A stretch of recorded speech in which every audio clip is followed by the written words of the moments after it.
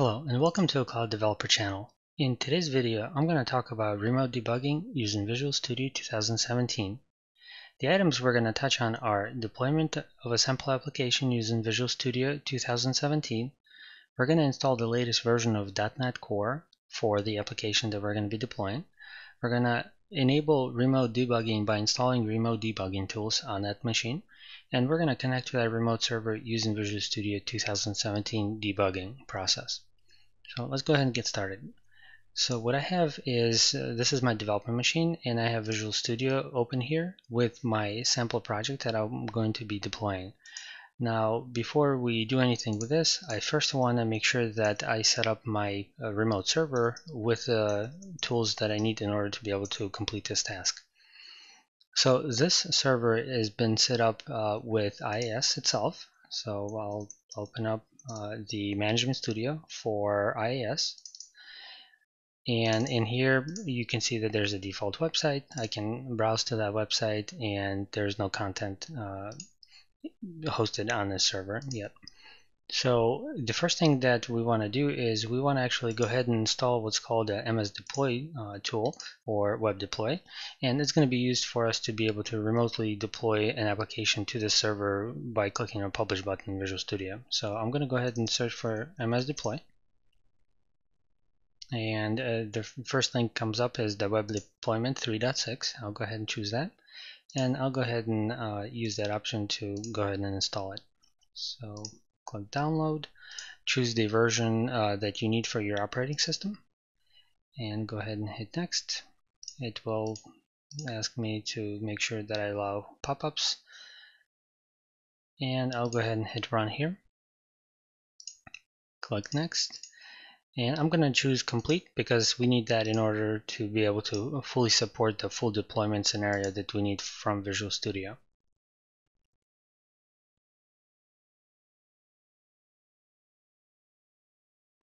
So the installation process is completed, and the next item that I need to also make sure is, since this is a ASP.NET Core MVC application, I actually need to make sure that I have the latest version of ASP.NET Core installed as well as .NET Core installed. So what I'm going to do is I'm going to go ahead and search for .NET Core downloads. So the first link that comes up is getting started with .NET. I'm going to go ahead and actually click the downloads option here, and I need .NET Core. And I'm going to go ahead and choose the runtime option, and I'm going to select this 64-bit installer runtime executable itself. So I'll go ahead and hit run, and the current version that they have published is 1.1.2. Go ahead and agree to the options or to the agreement from Microsoft and hit next. And this is going to deploy all of the required components for me, and we'll be able to validate and make sure that we have the version installed. So I'll go ahead and open up the command prompt here, and I'll just now type in .NET, and this should make sure that I actually have .NET installed now. So you can see that the version that it's showing me is 1.1.0. It is actually 1.1.2. So everything looks like it should be ready.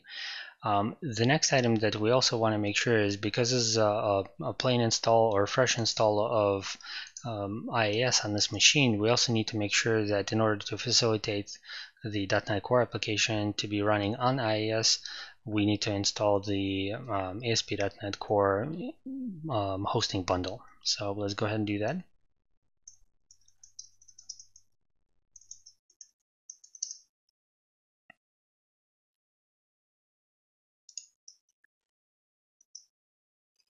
And let's take a look. Actually,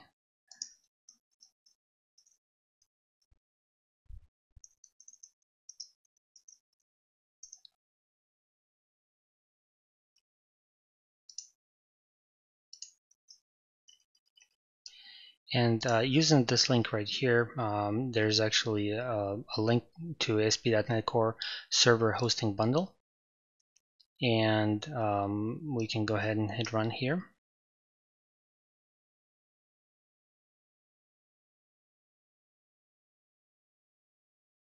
And this is actually required because it allows us to have IES to be able to interact with the .NET process itself, and it sets up for the entire management module because ASP.NET Core itself requires a different hosting mechanism. It actually uses a Kestrel web server to do all the compilation of the different components, and then IES is acting as a proxy server.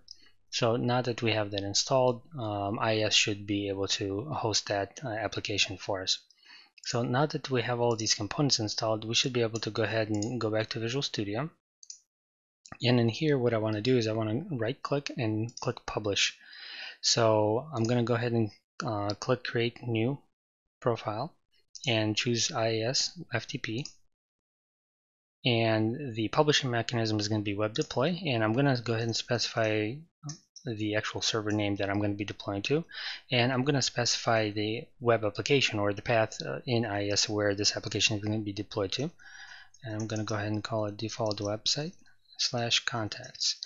Default website is something that already exists, and / contacts is something that is going to go ahead and create since it doesn't exist yet. I'm going to go ahead and provide my domain credentials. Click Save, and the destination URL is going to be the URL that is going to be used to launch the web browser every time I publish to validate that everything is working. So I'll go ahead and click Validate, and you can see that connection has been validated successfully. I'll go ahead and hit Next, and for configuration I'm going to choose Debug because that's the goal of this video, is to be able to show you that we can actually debug the application. If you do release, you will not be able to actually do the debugging aspect. Go ahead and hit Save, and now we should be able to publish the application and validate that we can actually access it as well. So here you can see that we actually received an error, and the reason for this error is because IIS actually needs to be able to recycle after we did all those steps of installing all the different components. So let me go ahead and open up the command prompt, and I'll issue the IIS reset command.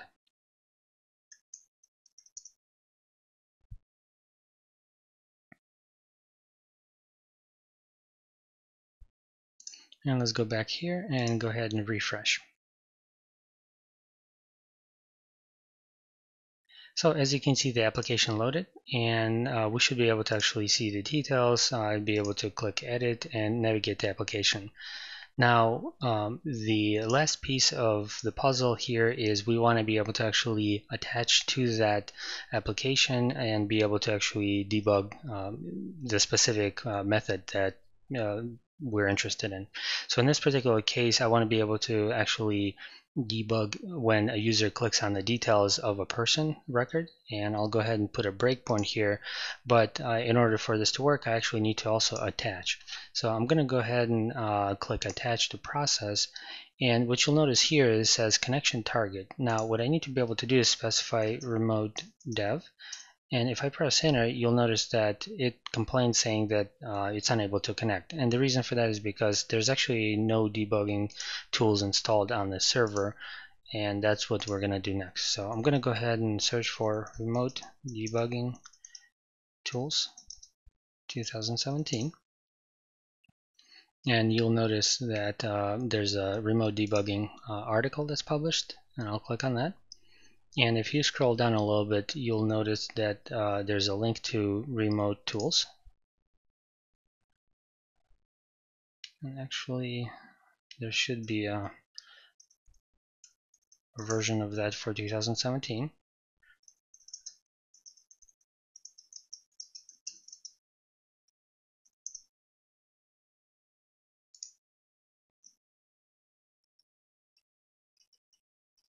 And you can see actually it's right here. So if I click Remote Tools, it's going to take me to the Visual Studio downloads and automatically take me to the Visual Studio 2017 version of that.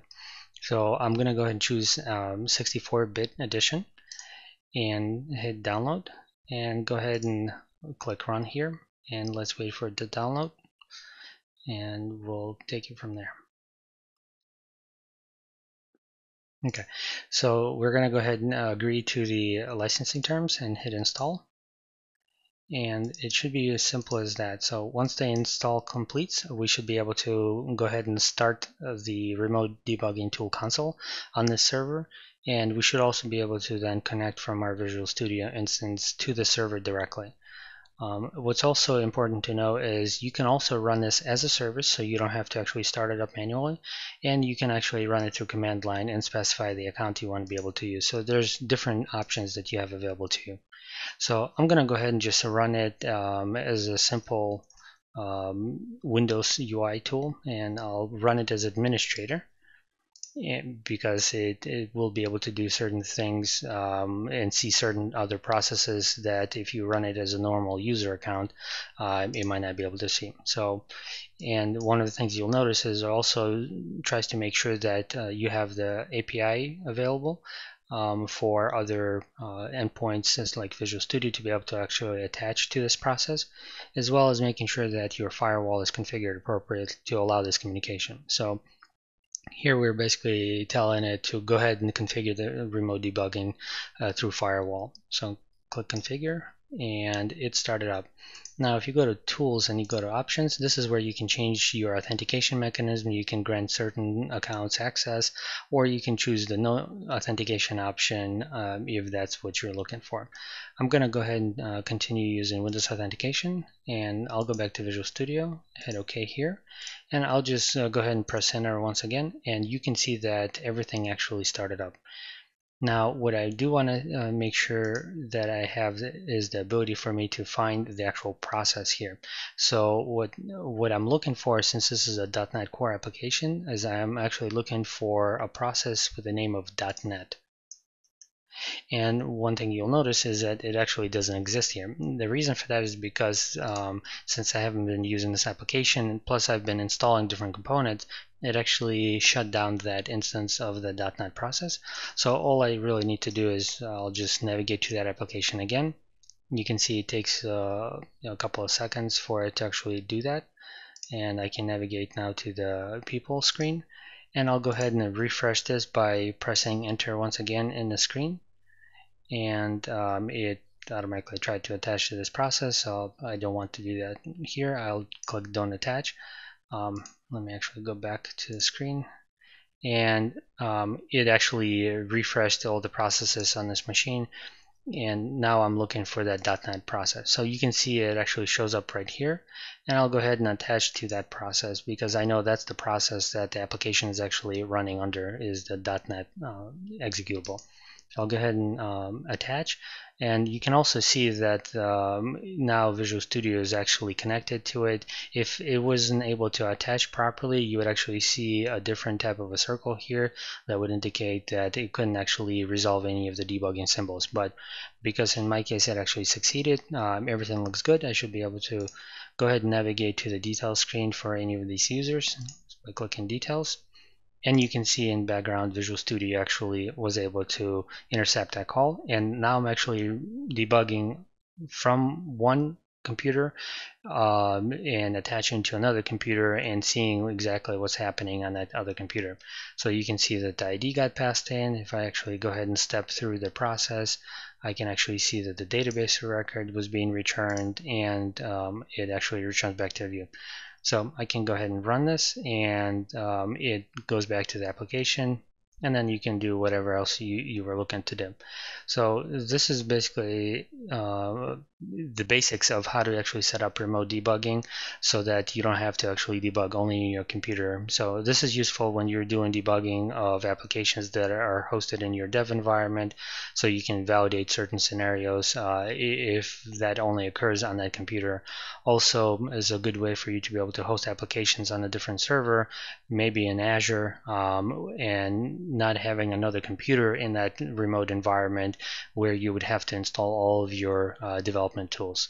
So hopefully you enjoyed this video. If you have any questions, please go ahead and leave your comments below. If you like this video, go ahead and subscribe, and leave feedback if you're interested in these kind of topics or if you want to see something else. Hopefully you enjoyed this, and have a great day.